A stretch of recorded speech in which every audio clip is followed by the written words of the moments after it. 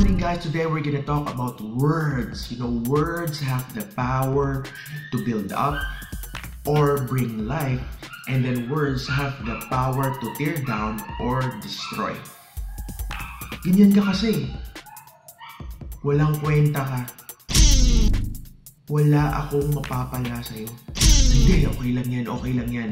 Okay lang yan if you fail. Okay lang if you fail kasi there's gonna be a next time makakaya natin to. Kayang-kaya mo yan, and I believe in you. Diba?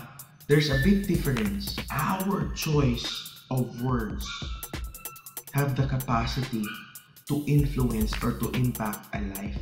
Ang tanong, ano bang words ang lumalabas sa mouth natin? Ano bang mga words ang binibitawan natin? Our words are very powerful. Our choice of words. Kahit na nga lang sa sarili natin, and when we say, wala, yung araw na to, walang mangyayari sa araw na to.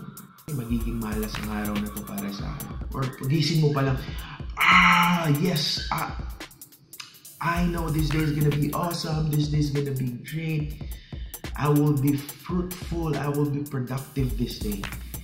What's the difference? It's the words that we say. It's the words that we speak. So ganyan ka makapangyarihan ng words.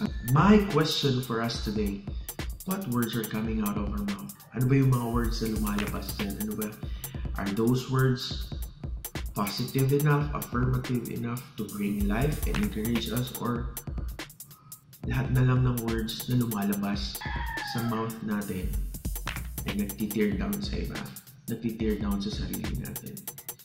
We have to be very careful with the words na binibitawan natin. So words have power. Be careful with your words. Let's be careful with our words.